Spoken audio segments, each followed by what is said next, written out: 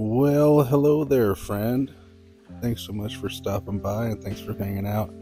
Andrew Najera here at Drew Installs Hardware. Today, we're going to be showing you how to adjust a commercial door. And the method we're going to use to adjust this one is we're going to shim the hinges. So, there's many different ways to adjust a commercial door. One of those ways is to shim the hinges. And I'll show you one method of shimming the hinges here. You see this door needs some major adjustment. It's hitting the latch leg at the head down there, and down at the bottom there's a gap, but up top it was so tight that it's actually hitting the leg. It's not operating smoothly. So today I'm going to show you one way to adjust that. I need to pull this door back like that. Pull it back away from that latch leg. If you see here, I got a pretty big gap on the hinge side. I need to close that up. If I close that up, it's going to give me more room on the latch side. It's going to work really well. So to do that, we're going to shim this top hinge back. Now, as I said, there's many different ways to do that.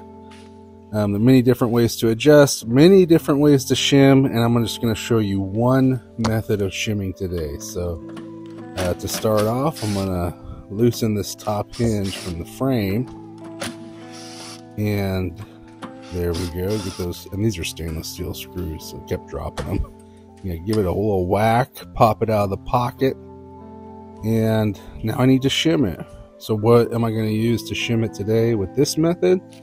I'm going to use a zip tie. So I have a zip tie here. It's a little thin piece of plastic. I'm not sure if it's quite a 16th inch thick. I think it's probably a 16th inch thick or a little bit less. And so show you how we'll use that little guy to do it. Now for fire rated doors, you got to know that you got to use metal shims.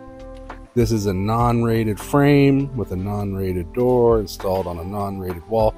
I need this hinge to pivot back. So in my placement of the shim, what would accomplish that is if I put it right here on the, let's say, the inner side of these holes, the inner side of that hinge pocket. If I put that shim there and then tighten the outside holes, that's going to pull it back. It's going to get pulled back and do just what I want. But in this method I'm using today, instead of shimming it on that inside, I like placing the shim in the middle. I run the shim the full length of the hinge.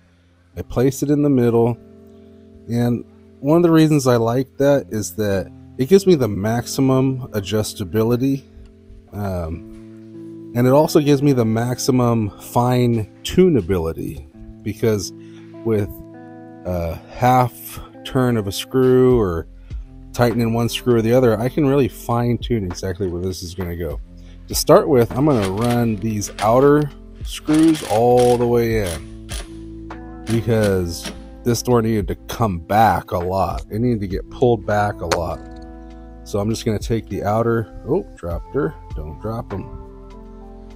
So I'm going to take the outer two holes and I'm going to just tighten those all the way.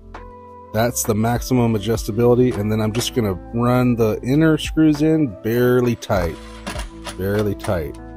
So I've pulled that top hinge back as much as I can pull it back, basically, and still kind of have a, because it's going to get smoke seal and all that. I've pulled it back as much as I can, and let's see. Oh my goodness, look at that. It's not hitting the latch leg anymore. That is great. That is exactly what we were trying to do. So the head gap even got better because it got pulled back.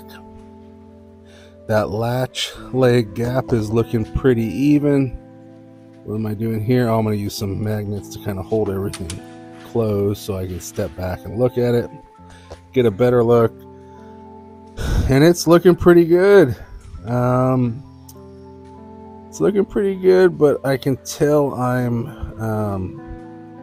having the thought to myself, if I were to put a shim behind that middle hinge, I think everything would get even just a little bit better. So I think that's what I'm gonna do. Yep, I'm looking at that middle hinge. Okay, I think I'm gonna shim that middle hinge back as well, and that's gonna make this opening just, it's really gonna look as good as I can get it. You know, this is a really large welded frame with a, you know, you see the side light. I don't know exactly what they call these, but it's a big frame. They welded it together however they welded it together. All I care about is making sure that that door portion looks really good. So to do that, I think if I put one more shim here in the middle of this middle hinge and tighten those outer screws first to pull it back, I think it's going to look good. And so yeah, using my tip to kind of just put it in place, tighten those outer screws. And remember, this is a non-rated frame, non-rated wall, non-rated door. So here, let me tell you quickly, the pros of this is I have the maximum adjustability by putting that hinge in the shim in the middle.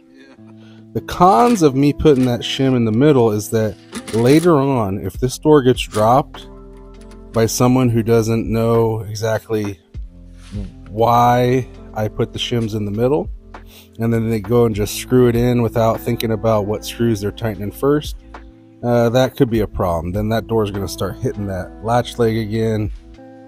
So that's one negative of shimming in the middle, but I love it because it really lets me dial these doors in and make them look really good. So thanks so much for hanging out and seeing one way to shim a door, one way to adjust a commercial door by shimming. And I'll have some more shimming videos and more adjustment videos coming your way so you can see all the different ways we can adjust these commercial doors. So thanks so much. I'll catch you next time. Till then, happy hardwaring.